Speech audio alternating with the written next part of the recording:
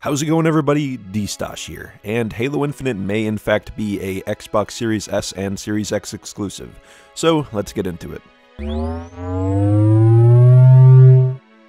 Now, I initially found out about this by Sides Loves Y'all from the Gaming Leaks subreddit on Reddit/gaming, and basically it links to a taken down tweet that links to a 343 head who basically lists that Halo Infinite will only be on PC, Series S, Series X, and even though the leak is taken down on the Twitter page, we can still go to his LinkedIn page and see that it only lists PC, Xbox Series S, and Series X. Now, the 343 developer in question is Chad Mershak, and he is the UI art lead for Halo Infinite, plus senior design manager at Transmedia. And as you can see, he's been there since March 2020 to present, and he is in the Seattle area, which is, you know, where 343 is. And basically, yeah, it says Halo Infinite Series S, Series X, PC, TBD 2021.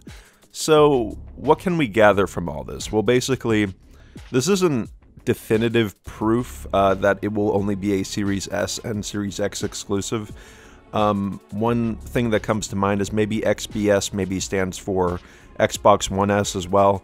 Or then again, maybe he just didn't list the Xbox One, but it's still in development. Or maybe he is developing for the next-gen version, but perhaps the previous generation version is being developed by a different group.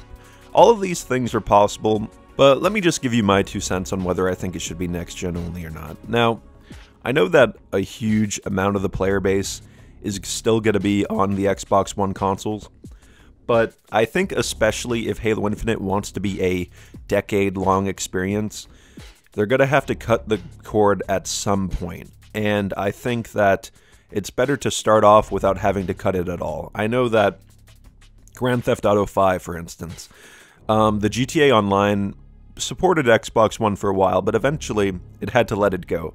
And if we're thinking about Halo Infinite lasting for 10 years, like they keep saying it will, I really can't see an outcome where they continue to support the Xbox One for that long, because the Xbox One, for the hardware inside of it, lasted a long time, but it was pretty outdated even when it came out. I remember when the Xbox One first came out, even Watch Dogs had trouble running on it. And gaming has kind of stagnated, I think, since the beginning of the Xbox One being introduced. I mean, Rise Son of Rome still looks like a next-gen game. So we kind of, well, in my opinion, I think that we need to give these consoles as much room to breathe as possible. And I think that if you're going to do that for a game, it should be Halo, because Halo is, you know, the flagship. So I don't really want anything holding Halo back. I can understand why people would want it to be on last gen, but I think it'll be a much smoother and simpler process if it is just released on the next gen consoles. And this also kind of ties into it being delayed. It would have been a lot harder for them to not release it for the Xbox One if it came out when it was supposed to, which was this year. But since we're having a year until it comes out, I think that leaves a lot of time for people to pick up the next-gen consoles, and it won't be as an abrupt transition. I think 1 year is long enough for Halo Infinite to be next-gen only. But I'd love to hear what you guys think about this. This was just my 2 cents about it. Do you think that it should be next-gen only, or should it be previous-gen?